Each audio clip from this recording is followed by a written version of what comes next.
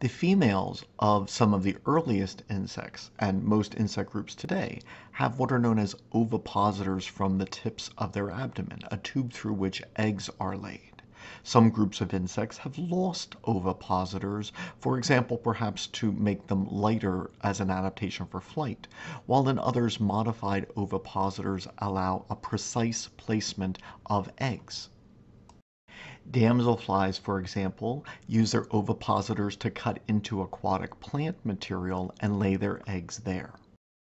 Katydids and crickets also possess modified ovipositors, so they can lay eggs underground or cut into plant materials and lay their eggs there. This is not uncommon in insect groups. One of the advantages of the narrow waist typical of wasps is that it allows females to better maneuver their abdomen and be able to place eggs exactly where they want.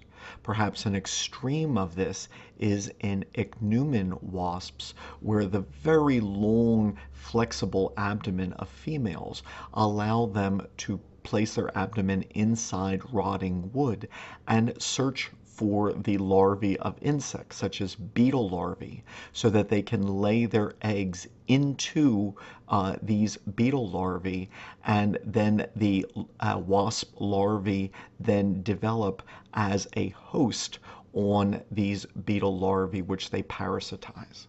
Most bees and wasps do not use the ovipositor to place eggs, but rather as a stinger. This modified ovipositor can then be injected into another organism and is often associated with venom glands, which will make the sting painful or perhaps paralyzing for insect prey.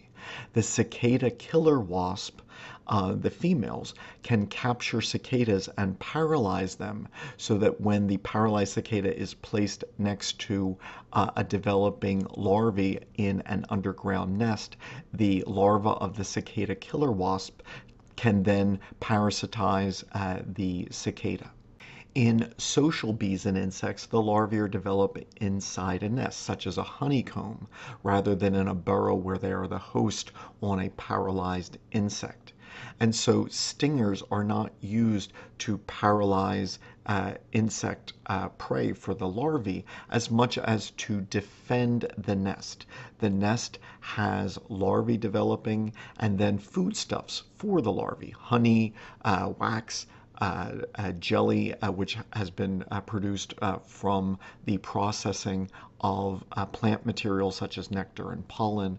And so in order to protect the nest, females have modified ovipositors, which are stingers, which then deter potential predators.